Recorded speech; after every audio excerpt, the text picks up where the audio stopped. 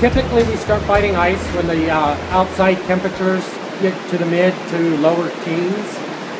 The racks here in each of the 4 bays, they'll start building ice up on the racks themselves. And then once it's been cold for like that a couple days, additionally we start to get slush into each of the 4 bays. And why do we fight ice? When the river flows are up and we can keep the plants running, we actually make more money than we spend in labor to keep the plants operating over the winter. Plus it keeps the canals clear and allows us to continue to generate once the ice quits coming in.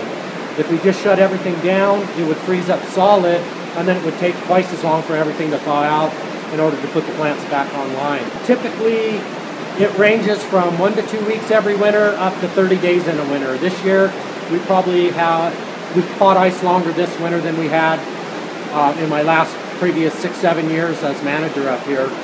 Typically, we've had about a 2-week period, and this winter it was almost a month. You know, in some of the winters when they were colder, they could be up here for 6-8 weeks fighting ice. When you do fight ice, it's 24 hours a day, 7 days a week. So you've got 2 guys in each 4 bay, and you've got that 4 bay manned around the clock. During the day, you know, if it warmed up during the day, they get a little bit of a respite and they are able to get some other things done. But at night, typically they're out here non-stop. They're able to take a break every so often. Each 4 bay has a warming room, and they can go in, warm up a little bit. They have microwaves in there so they can at least heat up some food, keep themselves warm. But once we start fighting it at night, they're here for the duration.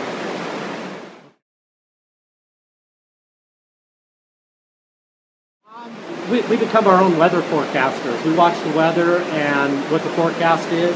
And again, we intuitively know that mid-teens, 15 below, you can almost count on ice. Sometimes we'll get lucky. If it's the beginning of the cold spell, it'll go a day or 2 before it does get cold enough to start building ice. We have some other tools we can use. We have water stored up at Stampede Reservoir. That is pondage water that we can call for the water master to release the water. And that water is coming off the bottom of the lake, so it's actually warmer water.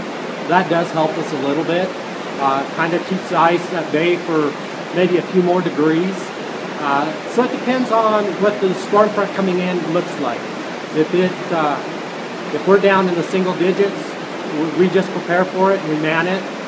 If it's mid-teens or so, we wait for the racks to start to freeze up. We get level alarms in out of the 4 bay from the water level, and at that point the foreman gets those alarms and he starts dispatching people to the 4 bays.